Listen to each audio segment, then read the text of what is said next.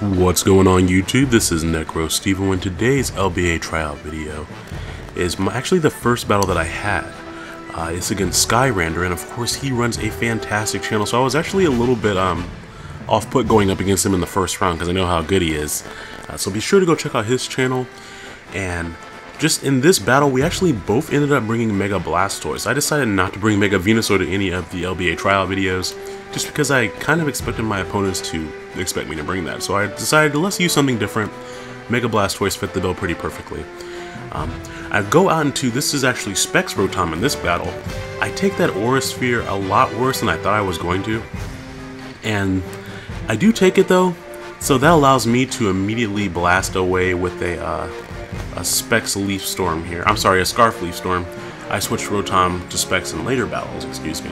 And so I'm able to 2-hit KO the Heliolisk pretty easily. Unfortunately, with my special attack being -4, that means that Blastoise gets to come back in and basically go for any attack.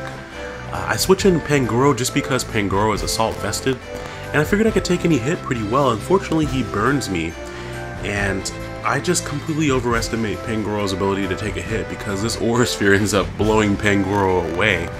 And that's partially why I ended up switching to Assault Vest Hydreigon later on in the LBA tryouts. Shoutouts to Guy for recommending that set. Now, he knows that I'm Scarfed at this point, so I'm just going to bring back in my Rotom and scare him out with the Volt Switch. Even if he stayed in and tried to go for an attacking move, then at the very least I could get some damage on Blastoise. Now, he does surprise me by going out on the floor just with a red card, and that was unexpected because it forces me out into my Blastoise. But I will happily take this opportunity to Mega Evolve, and I'm going to go for a Water Pulse. I've been trying out Water Pulse over Scald lately on Mega Blastoise when I do run it. Typically, Scald is the more optimal option just because a Burn is more useful overall than the Confusion. But right here, the Confusion Hacks helps me out a lot because I'm able to pay him back for burning my Pangoro. So I'm able to take out Florges with Florges not really being able to do anything.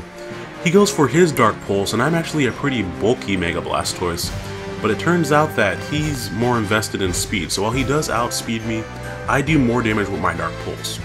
Now, I switched out there expecting him to switch, and I go out into Skarmory, and unfortunately he just stayed in and went for another Dark Pulse, so that was kind of crappy on my part, because that means I end up sacrificing my Skarmory. And this battle actually led to me switching over to a specially defensive Skarmory for this particular team. Specially defensive Skarmory would have been, at worst, I think 3-hit KO by Dark Pulse after leftovers, so I definitely wish I had special defensive Skarmory for that spot. Now, expecting him to switch out here, I just went for Thunderbolt, hoping to get some good damage on whatever he wanted to bring in. He does go out into Arcanine, but since it was not a 2-hit KO, I didn't want to stay in, and I was hoping just to switch in Talonflame on a Will-O-Wisp, maybe a Fire-type attack.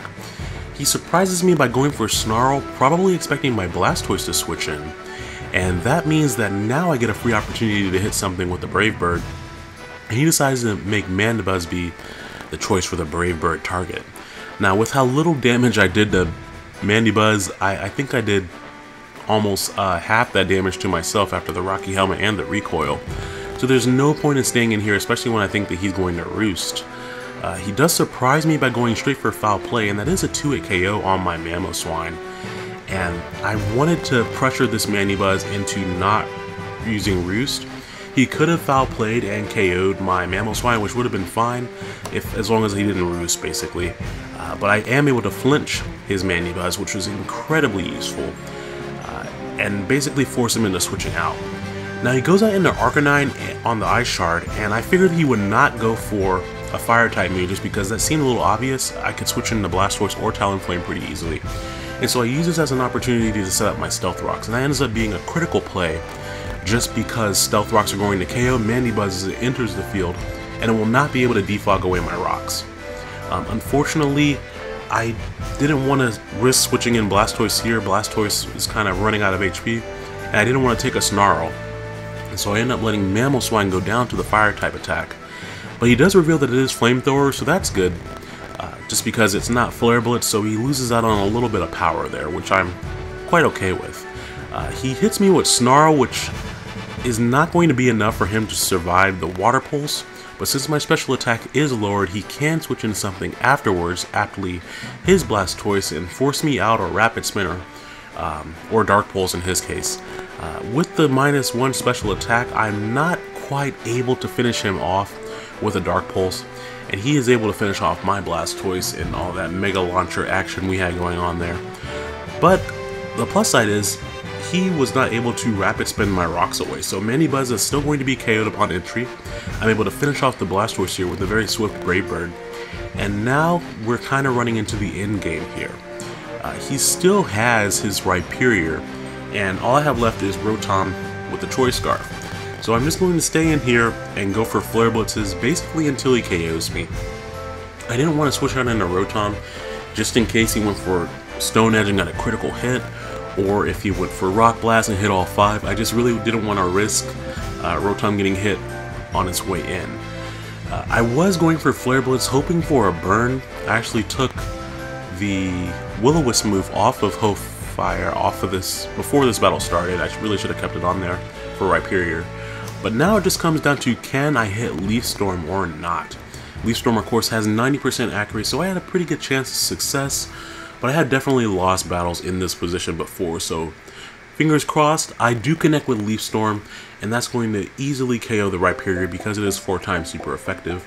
And I don't have to worry about Mandibuzz coming in and resisting the Leaf Storm because it will be KO'd by Stealth Rock as it enters the field. So Skyrender, thanks for our first amazing match. I look forward to many more matches with him. Please go check out his channel if you guys haven't seen his content before. He is one of the few Swedish Poketubers I actually follow. So he has some fantastic content, and he will also be recording my LBA league matches in higher quality, so that I can bring you guys higher quality videos that are a little bit easier on your eyes. So thank you for that service as well, Skyrender. If you guys like this battle, be sure to let me know. And I have one more tryout video to upload, and we'll be moving into the LBA League here shortly. So hope you guys have a great week, and I'll talk to you later. Bye-bye now.